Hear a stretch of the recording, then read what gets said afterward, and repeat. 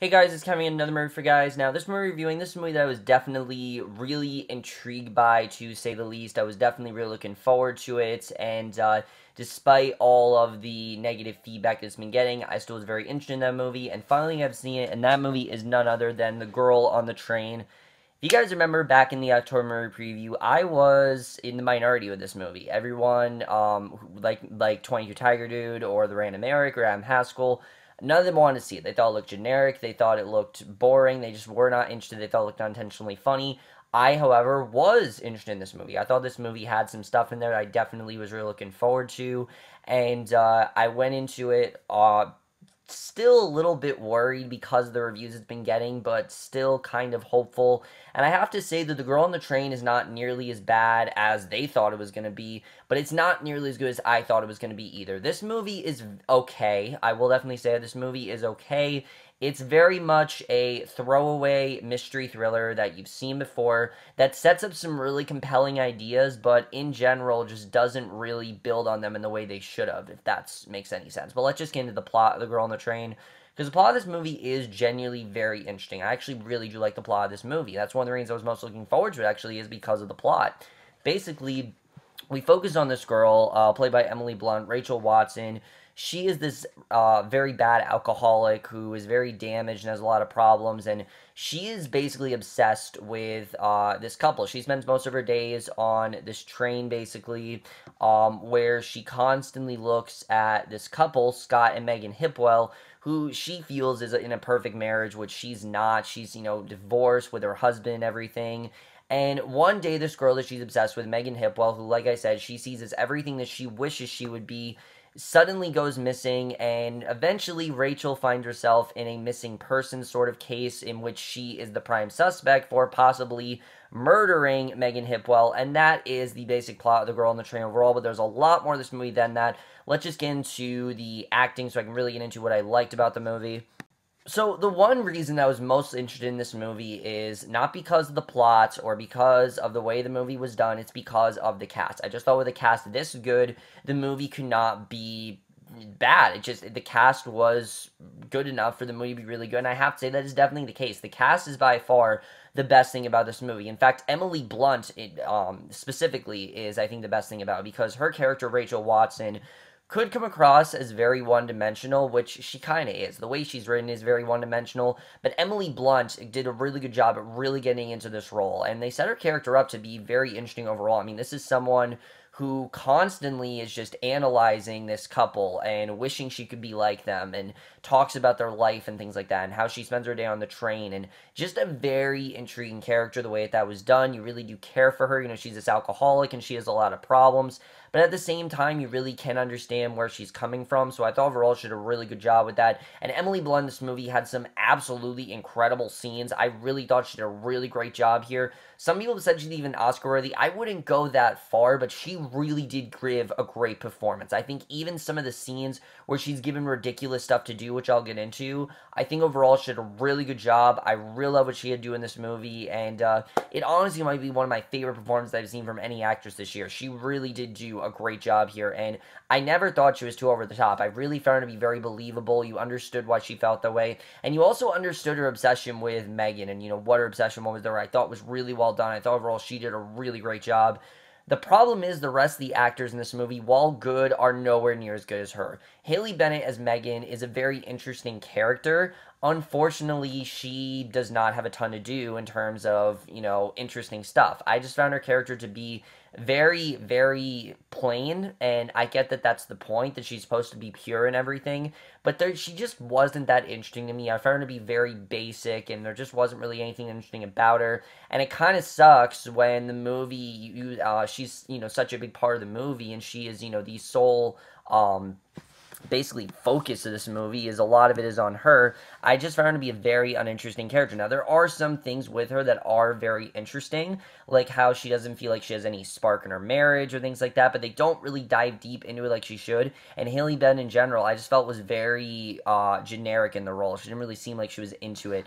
Rebecca Ferguson, I thought, was really good in this role as Anna, who is the person that Tom cheated on when that caused him and Rachel to get a divorce. And I thought overall she did a really good job. I like the hatred that Rachel has for her, but you also understood that Anna is a real person. I thought overall she was really good here. She definitely did do a very good job. So these three women, a lot of the movie is riding on them. Blunt is definitely the best of the three, but Rebecca Ferguson is good. I just thought in general their acting was a lot better than what their characters gave them, which we'll get into. Now, Justin Theroux is an actor that I really, really do like. You guys know that I'm a huge fan of The Leftovers. It's probably my favorite show on TV right now, and I think he's a very competent actor. He's very good at what he does. His character in this movie, though, as Tom, is ridiculous. I mean, this is a very one-dimensional, just savage, basically just your typical alcoholic, beat-down dick, basically. That's all he really is, and he's just here to be a dick. He's just here to cause problems, and I really did not find myself getting into his character, especially when a certain thing happens to him in the third act. I really lost interest in him.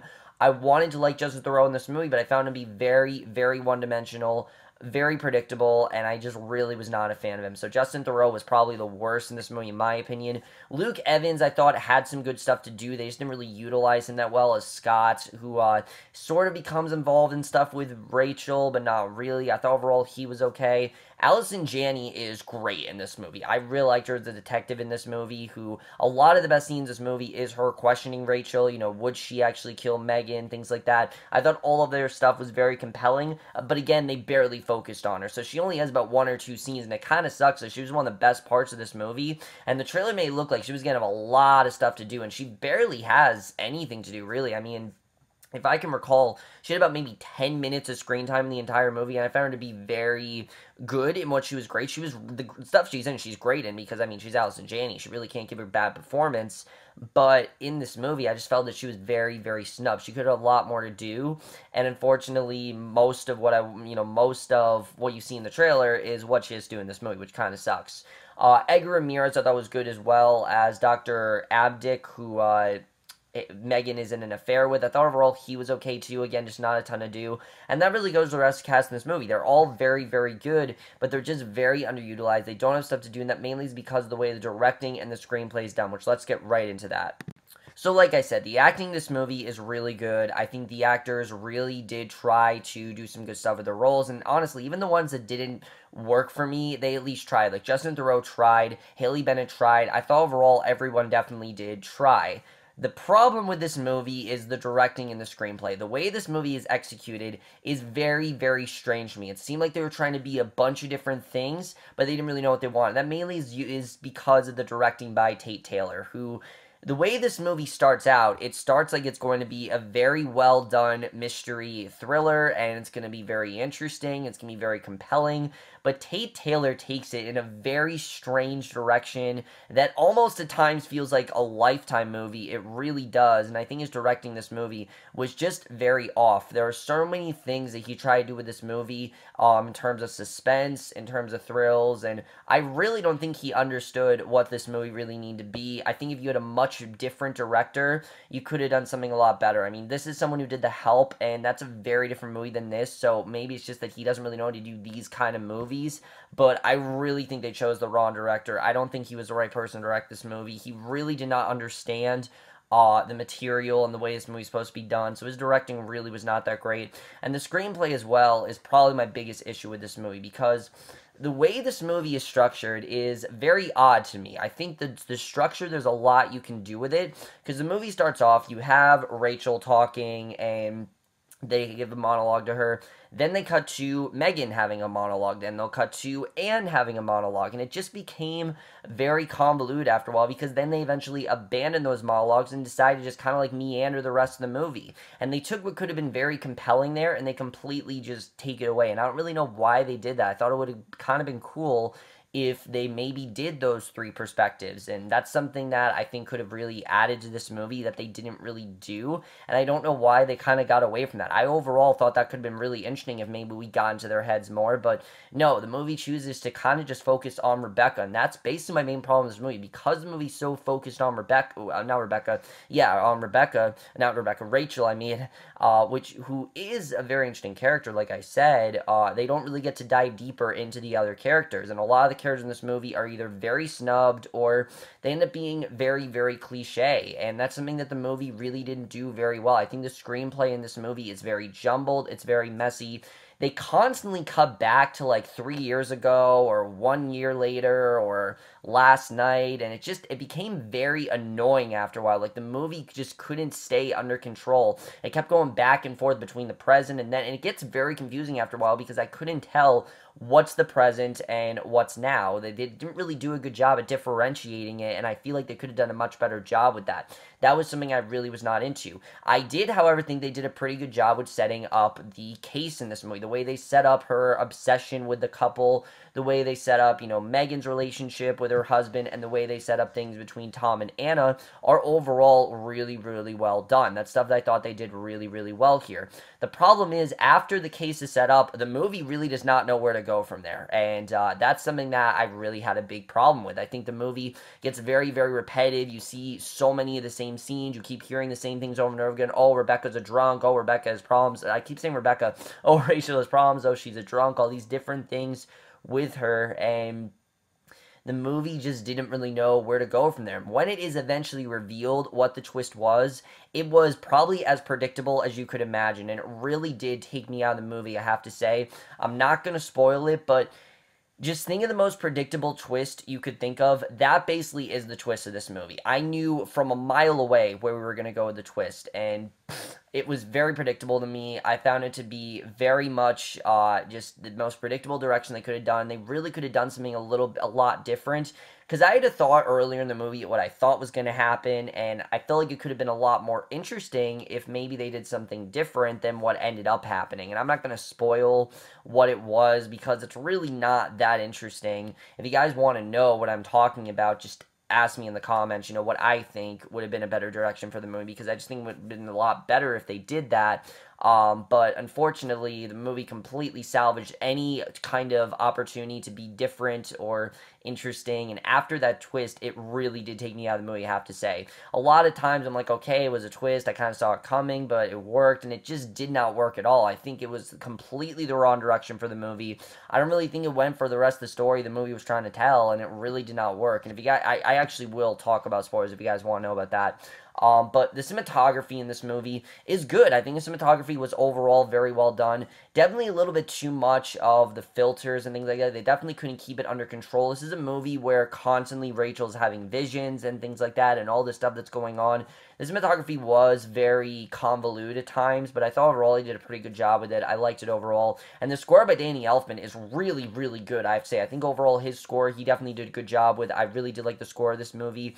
And the editing to this movie is very choppy. Like I said, they constantly are cutting back. I don't know why they keep cutting back to this day or that day or this day. I mean, a lot of the stuff they cut back to, we don't really need to see. We could have easily heard about, or just like a brief thing of. We didn't need all of these flashbacks in the way the movie wanted to do that. I don't really know why the movie was structured that way, and that really was one of my biggest complaints with this movie, is the way the movie was structured, which I really do think easily took me out of the film in the way it shouldn't have. And let me address the elephant in the room. This movie really is nothing like Gone Girl. I know constantly this movie has been compared to Gone Girl and things like that. I really did not get that from this movie. I found this to be a wannabe like Gone Girl. This wants to be a Gone Girl type film, and for the first act, I think overall it did a good job at standing out on its own, but like I said, in the second and third act of this movie, it really tries to be a bunch of different things, of many of which work and many of which don't, and there definitely is some compelling stuff in there, like what this movie has to say about pure love, and what the movie has to say about someone who's gone through tons of shit and things like that, and the way they even said the mystery aspect. There is some really great stuff in there. I think, honestly, if the movie maybe would have had a more competent director and a much more better focus than the movie did, the movie really could have been something great. Honestly, not just good, I think it really could have been great. I mean, it's based off a book that I heard is great. I don't know why the movie isn't great, and I'm very surprised it didn't turn out nearly as good as it was. But now, very quickly, I do want to get to the spoilers in this movie, because I really do want to talk about what happened and what I wish should have happened. So if you guys haven't seen The Girl on the Train, you are interested, I would say check it out. I think if you're interested, an interesting movie. It's just the direction they go in I personally didn't like. Maybe you guys will like it, but it really did not work for me. But I'd still say check it out. It's not a terrible movie. I definitely will say that. But if you guys want to watch the rest of my review, just wait for the spoiler tag to go off, and then I'll say my grade at the end, and then you guys will go from there. But let's get into the spoilers of this movie. So, very early on in the film, when they were talking about how Rachel is an alcoholic and how she showed up and there was like blood everywhere, you know, she was going to confront Megan, I thought, okay, Rachel killed Anna. That's what I thought was going to happen. I thought they were going to reveal that Rachel killed Anna because she was jealous and she killed her out of jealousy or something like that, or because she wanted the baby for herself. That's what I thought. Then I thought that, okay, maybe she killed Megan, because think about it. Megan was everything Rachel wanted her to be. You know, Megan seemed like she had her shit together. Megan seemed like she had a loving husband. It just seemed like everything was going so great between Megan and Scott to Rachel, when she didn't know that Megan actually didn't really like Scott that much, that they really didn't have much of anything, that Megan constantly cheated on him. That was something I thought could have been really compelling if Rachel would have been the one to actually kidnap Megan or something like that, because she wanted to be like Megan and she doesn't understand why Megan had the life she did. Because, you know, Rachel didn't know all the stuff that was going on with Megan. She only took Scott because she wanted to go more into their relationship.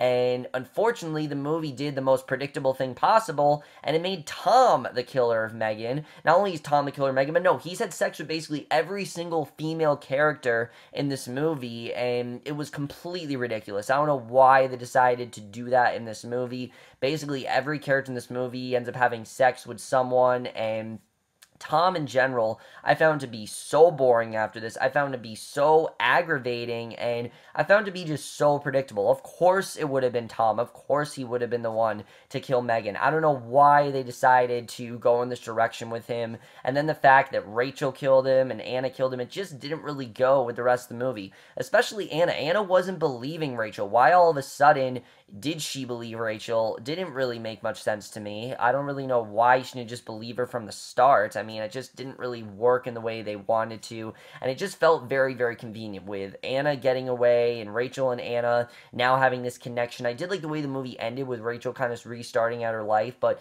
after it was revealed that Tom was a killer, it completely took me out of the movie. I really was not interested after that, and I feel like the movie could have done a lot more if they maybe made Rachel a killer. It would have just been a lot more interesting. The way the movie was setting it up, I thought Rachel was going to be like a sociopath, but they just didn't really do it with her. She's just, no, some angry drunk who did some things she's not proud of, but oh no, she did nothing that bad, because God forbid we actually make her character interesting.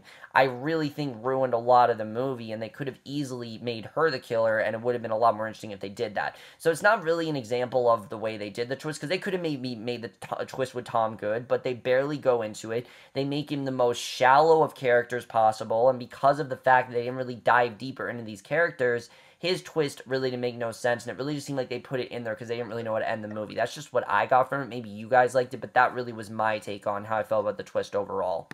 So far, guys, While the Girl on the Train, I think, does introduce some things that I think are very interesting and some topics that I really thought the movie could have gone into very well. The movie barely focused on it, and towards the end of the movie, like I said, it very much took me out of the film, especially because of the twist and the way that things were done. I would recommend you see this movie. I don't think this is a terrible movie. I think it's a very okay film that really could have been great, but I am overall going to give The Girl on the Train a 2.5 out of 5 or a C. But anyways, guys, in my review, The Girl on the Train, let me know what you guys thought of this movie. You have seen it, love to hear your thoughts on it. Did you like the twist? Did you like the direction the movie went in? What did you think of the performances? I'd love to hear your thoughts on all that stuff. But that's my review. Hope you all enjoy it. We'll see you guys in my next, which will be for another movie review, and we'll see you guys for that. Okay, bye.